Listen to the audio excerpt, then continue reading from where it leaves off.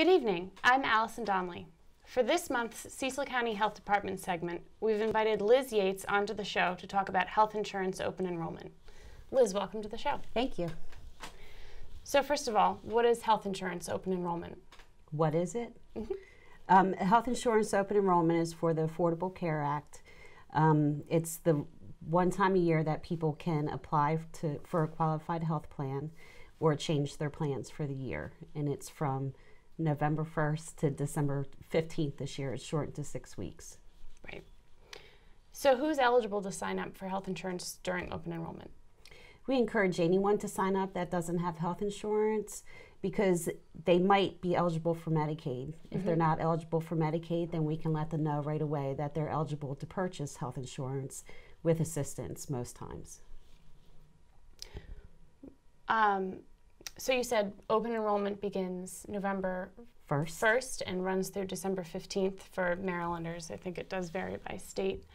So how can Marylanders sign up for health insurance during open enrollment? They can come into the Cecil County Health Department and apply to see if they're eligible for Medicaid or for a qualified health plan with assistance. They can also call the Maryland Health Connection, go to the Department of Social Services, or visit CEDCO offices in Elkton. Okay.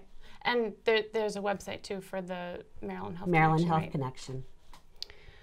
So the health department is a place where people can go and sign up.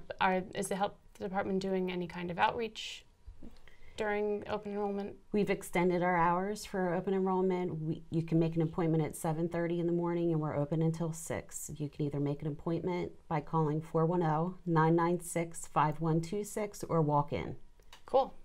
Cool. So if you think you might qualify for Medicaid, or if you don't receive health insurance through your employer, you can sign up for health insurance online, over the phone, or in person at the health department and various other locations throughout the county and the state.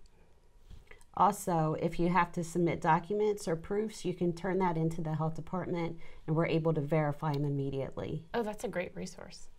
Cool. Well, thank you so much for being here. Thank you for having me.